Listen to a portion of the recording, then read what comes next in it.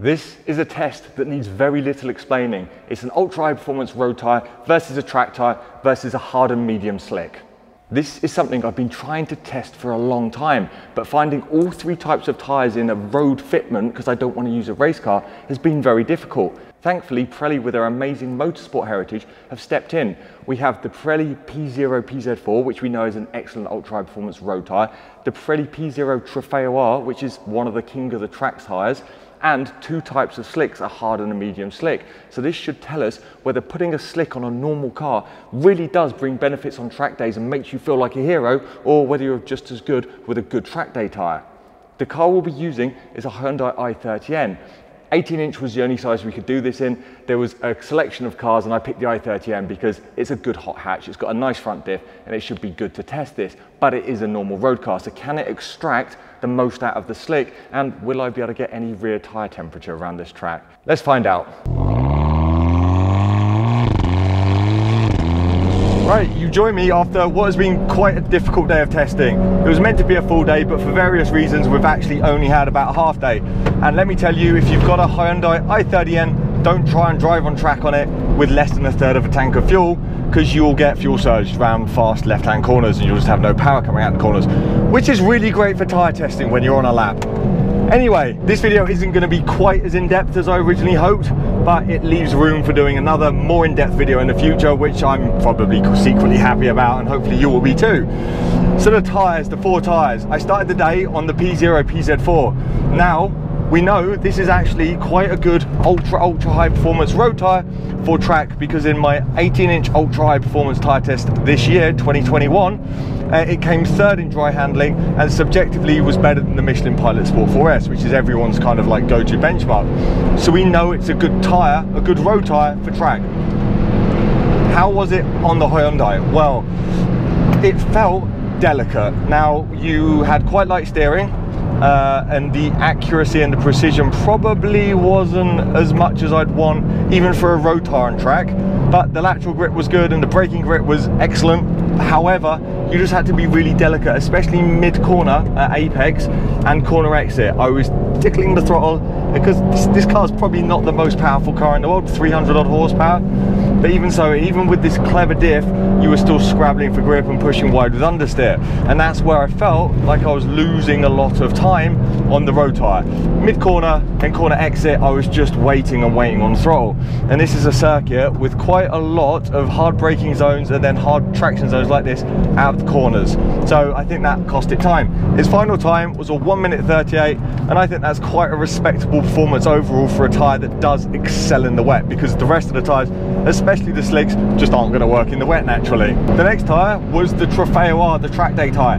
Now, leaving the pits, you can't help but smile coming from a road tyre, because the steering suddenly feels way more weighted, more sporty, more direct.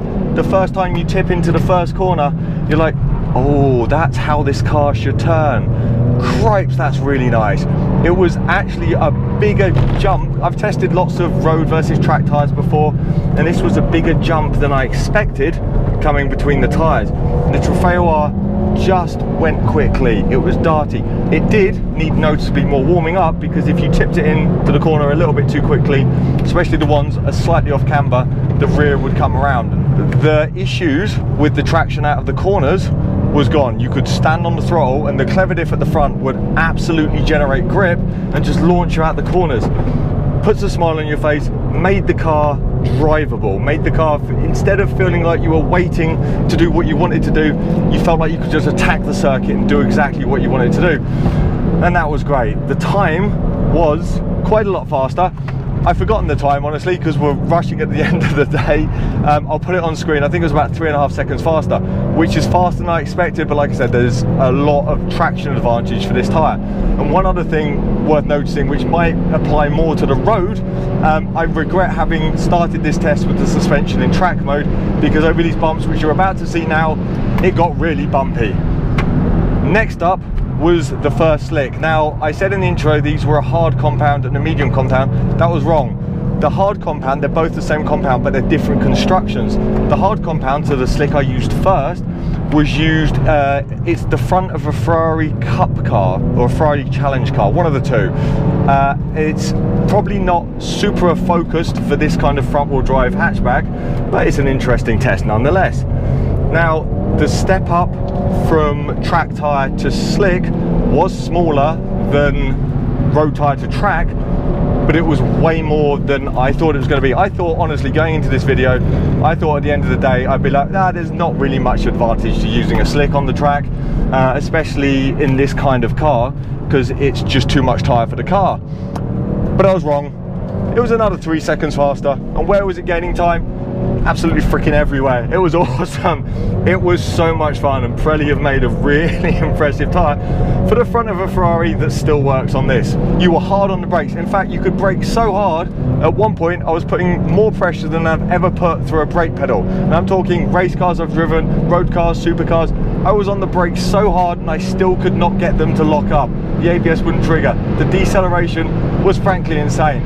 But it was also way more darty on the front axle. It needed warm up like the Trofeo R, but it didn't need a huge amount more. I was actually surprised. It felt like it came in fairly quickly, maybe because it's a front tyre. And it was just a joyous experience. It really did put a smile on your face, way more than I thought it was going to.